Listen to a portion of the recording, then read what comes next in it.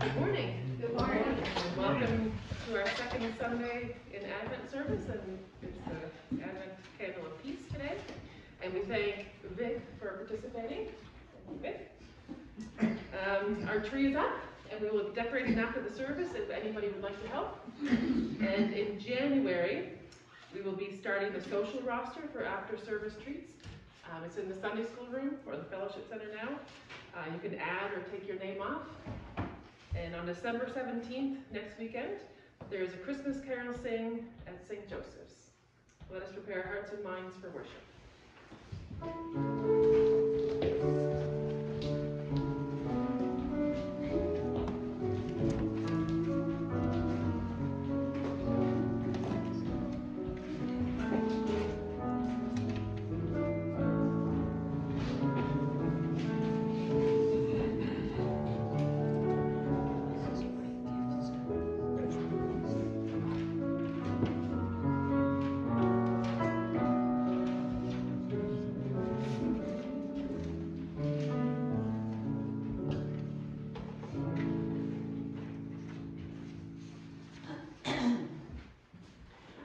Cries out in the wilderness, prepare the way of the Lord. A choir sings in the silence, come Emmanuel. Every valley shall be filled, every heart shall be made whole, for peace is stronger than turmoil, and love is much louder than hate. Come worship our God in peace, come worship together. Let us pray. O come Emmanuel, we celebrate your first coming in the lowly manger in Bethlehem. How we long for peace. As we wait, help us to worship you with patience, integrity, and love. In Jesus' name we pray through the power of the Holy Spirit. Amen. Our first carol is number 8, It Came Upon the Midnight Flare, and it is in our leaflets.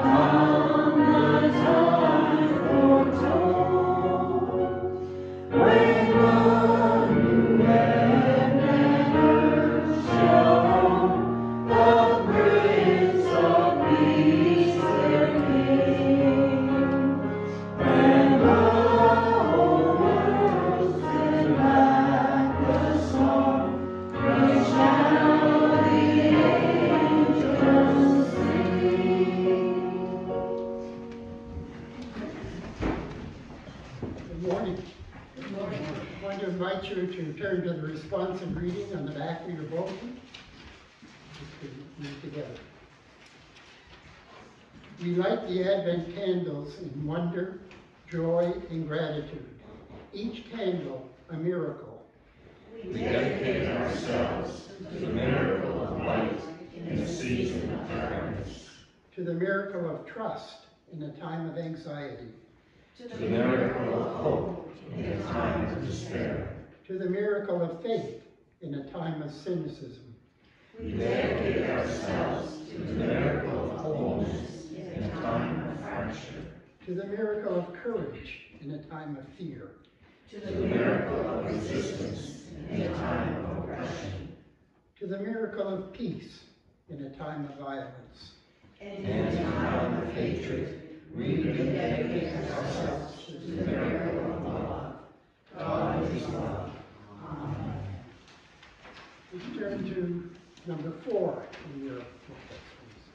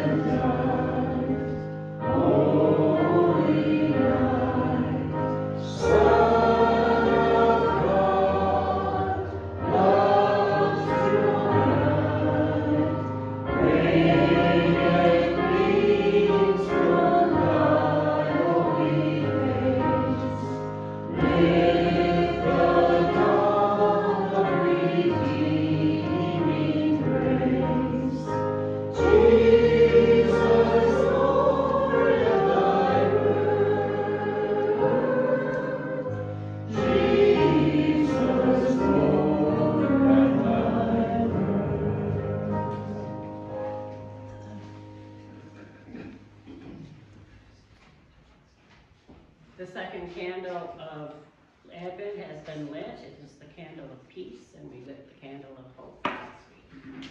Please join me as we read and say our prayer for the Advent candle together, and it's printed in our bulletins. As the second Advent candle is lit, each of us will be filled with the peace of Christ and the desire to invite people to experience that peace during our worship service and within our church community. During the busyness of this Christmas season, we receive the perfect gift of Christ's peace through moments of reflection and prayer to the Lord. The peace of God allows us to look at others through heaven's eyes and help guide the world to see God's here and not yet here kingdom. Peace from God, biblical peace, allows us to trust in God's promises through restful, tranquil faith, despite the dark, scary world around us. We pray. God of peace, as the second Advent candle of peace is lit, may your peace fill our hearts and our world. Help us to be peacemakers in our relationships and communities. When we find it difficult to think of global peace, remind us to find you, and through knowing and following Jesus Christ, we find the peace that surpasses all understanding. In his name we pray. Amen.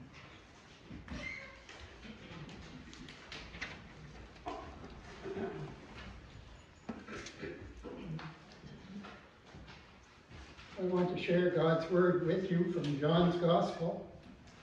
And Jesus had just at this point had been preparing his disciples for his earthly departure.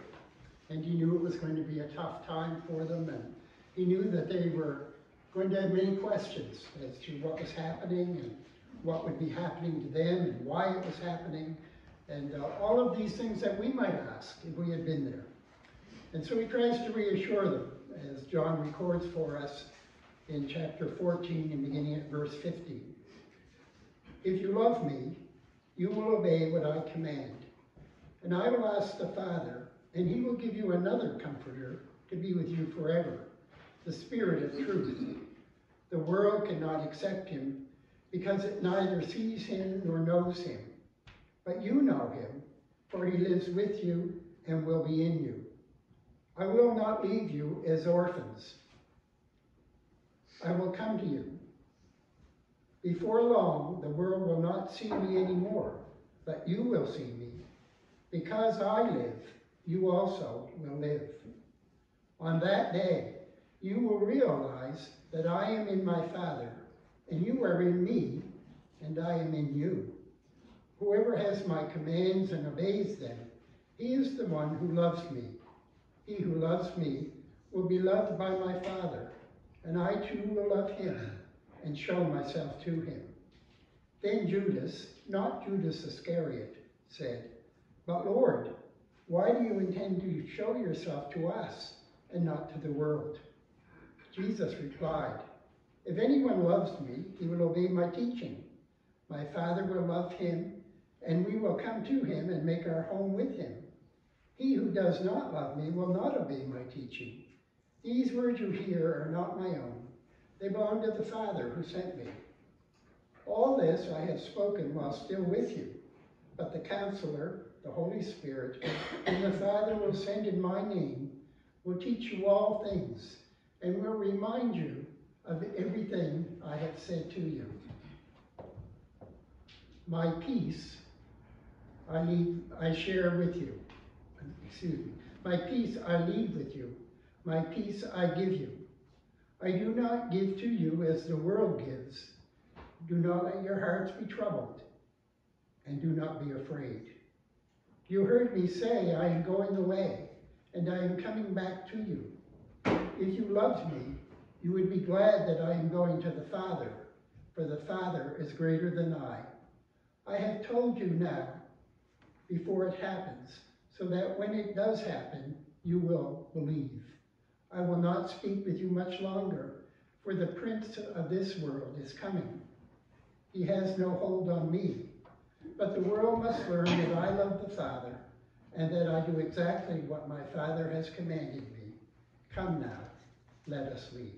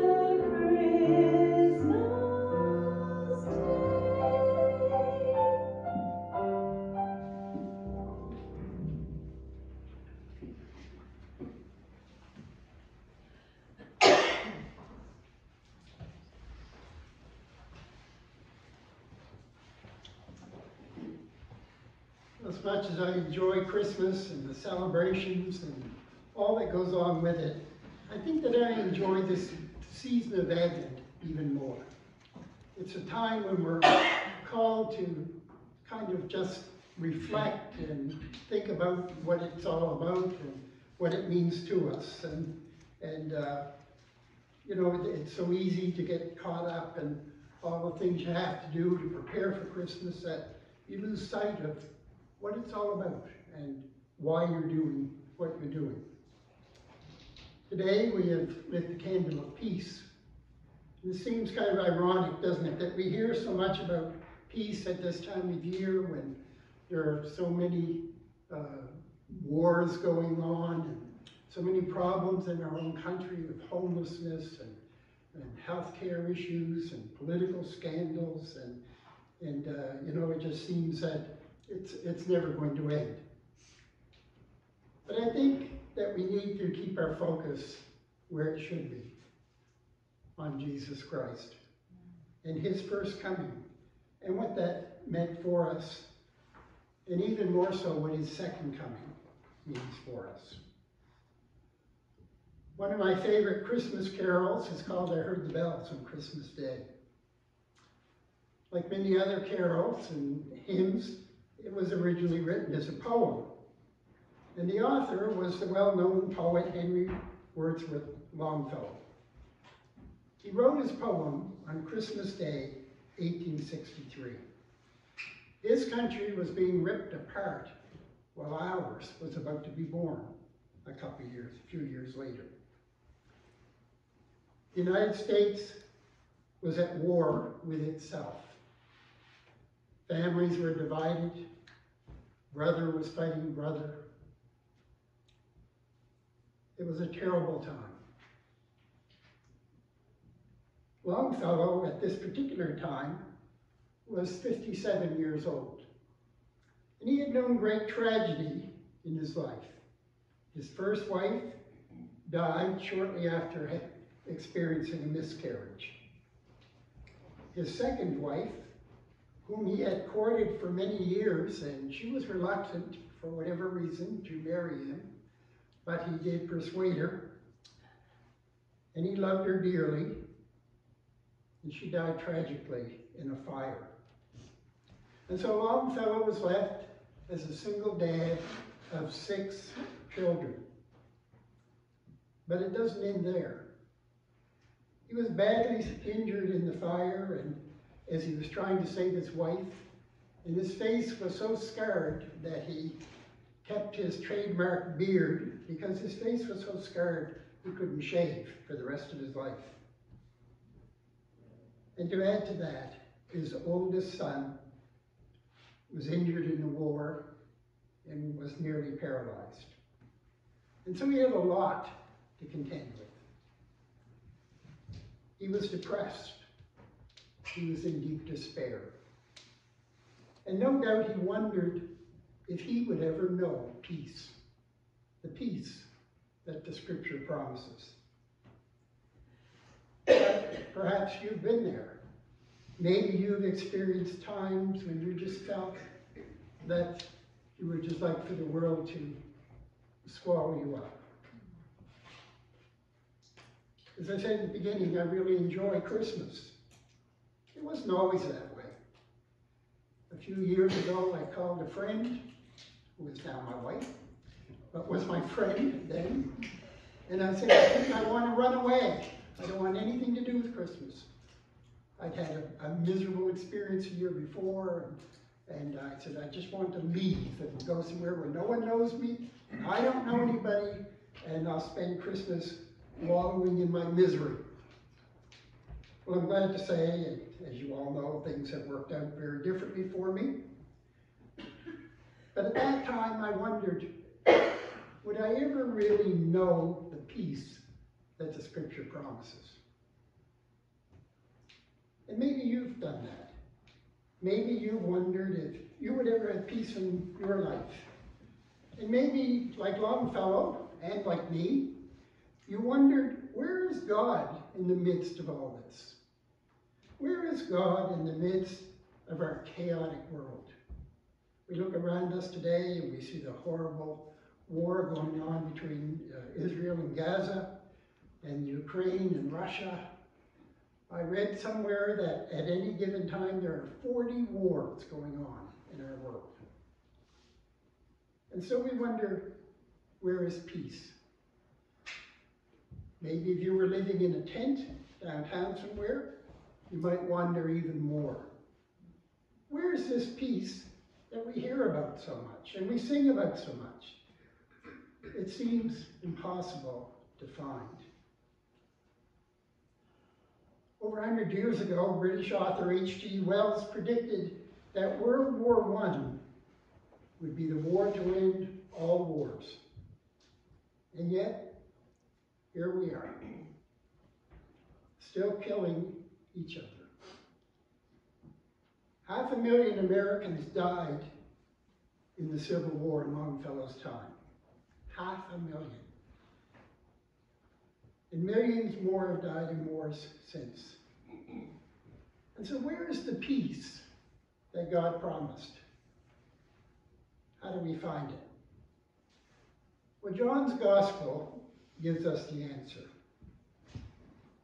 As he tells us that true peace, real peace, peace that doesn't depend on what's going on around you or your external circumstances, that kind of peace that lodges deep in your heart and soul, comes from knowing the Prince of Peace, Jesus the Messiah. Messiah means the promised one. And Advent means waiting, expecting, anticipation. And so as we celebrate Advent, we celebrate the coming of the Messiah. I want to take you back to the scripture I read and share with you again one particular verse, verse 27. Peace I leave with you, my peace I give you. I do not give to you as the world gives. Do not let your hearts be troubled, and do not be afraid. That's the answer, isn't it? Claim that promise. And one day, the Prince of Peace will come back. And then the hope that we have now will be a reality. And all the troubles of this life won't even be a memory. But until then, we can know peace. We can know the deep inner peace that only His Spirit can give. A peace that doesn't depend on what's going on in your life. A peace that doesn't depend on the people who are in your life, because we're all human, we'll always fail. It's a peace that goes beyond our understanding, a peace we don't deserve, but it comes because of God's grace. Longfellow's poem ends in the triumphant declaration that God isn't dead and He isn't asleep. That He will and He does give the peace that goes beyond human understanding. My Advent prayer for you, as each one of us will come to that understanding and that conclusion. Let's pray. Lord, we thank you so much for your word. We thank you for the promises in it. And Lord, we thank you that you're a God who always keeps your promises. You may not keep them in the way we expect, or the way we would choose, or according to our timetable. But we know we can depend on you. We can rely on you. Lord, I pray that you would give each one of us the peace that you promised. That you would rid our hearts and our thoughts and our minds of anything that would hinder us from experiencing that peace. We praise you this morning for your faithfulness, and we look forward to your return. We ask all in the name of Christ our Lord. Amen.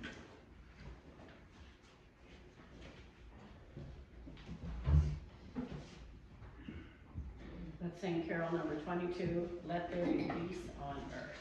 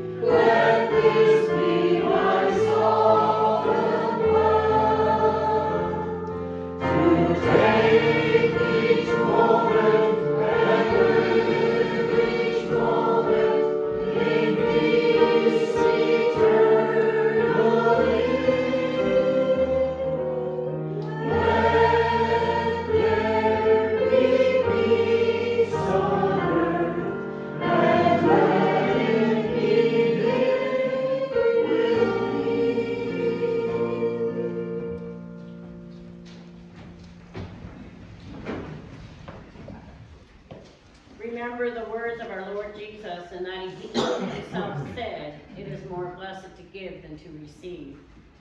There are spiritual, emotional, and communal benefits that come with giving. Those who give generously often find themselves enriched with a deeper sense of purpose, connection, and well-being. Let us pray. O Lord, accept our offerings as we have given them to you. Allow them to bring glory to you as well as others in our communities and beyond. Accept them, knowing we have given them with happy hearts. In Jesus' name we pray. Amen.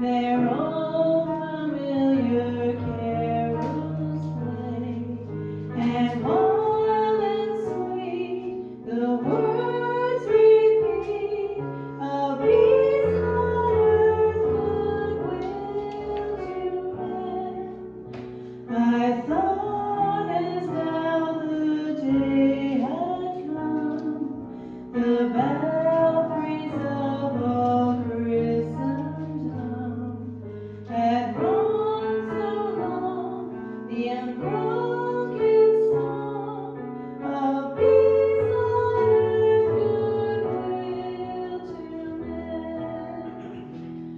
And in despair I bowed my head. There is no peace on earth, I said, for hate is strong and mocks the song of peace on earth, goodwill to men. Then peal the bells more loud and deep. God is not dead, nor doth he sleep. The wrong shall fill, the right renew, with peace on earth, goodwill to men.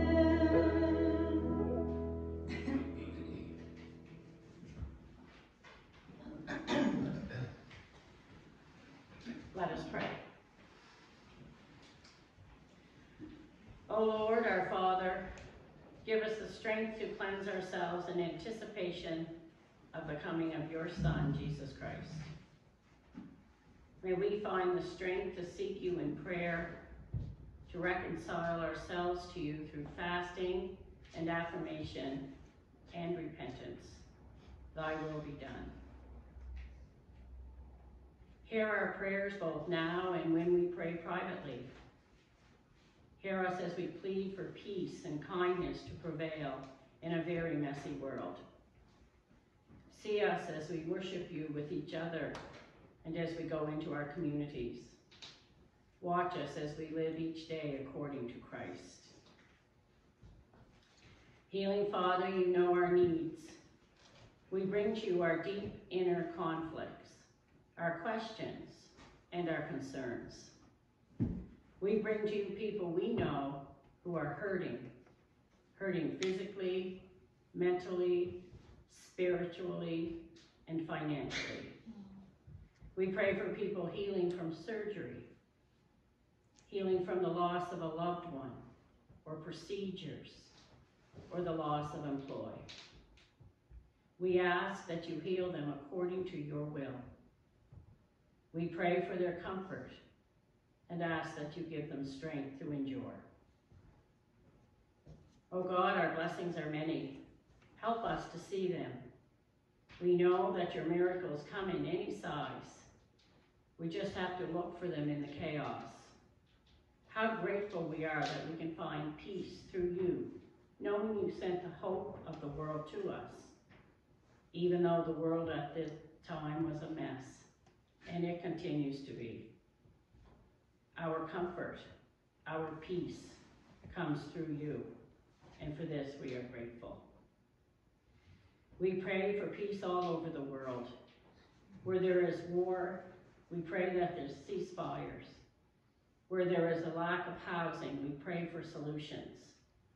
Where there is hate, we pray for love.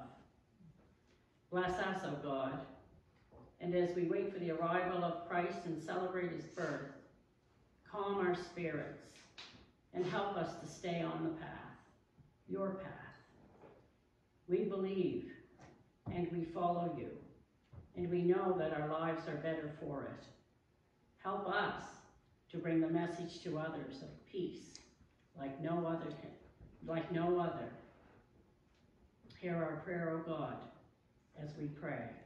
Our Father, who art in heaven, hallowed be thy name. Thy kingdom come, thy will be done on earth as it is in heaven. Give us this day our daily bread, and forgive us our trespasses, as we forgive those who trespass against us. And lead us not into temptation, but deliver us from evil. For thine is the kingdom, the power, and the glory, forever and ever. Amen. And the closing carol is number 54, Hark the Herald Angels Sing, and that's in our hymnal. Number 54.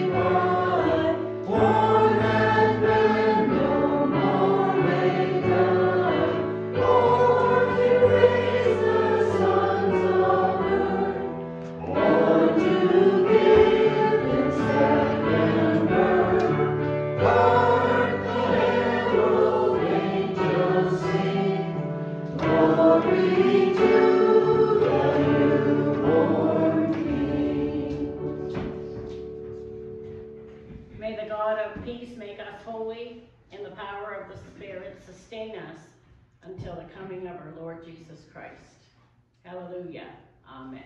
Amen.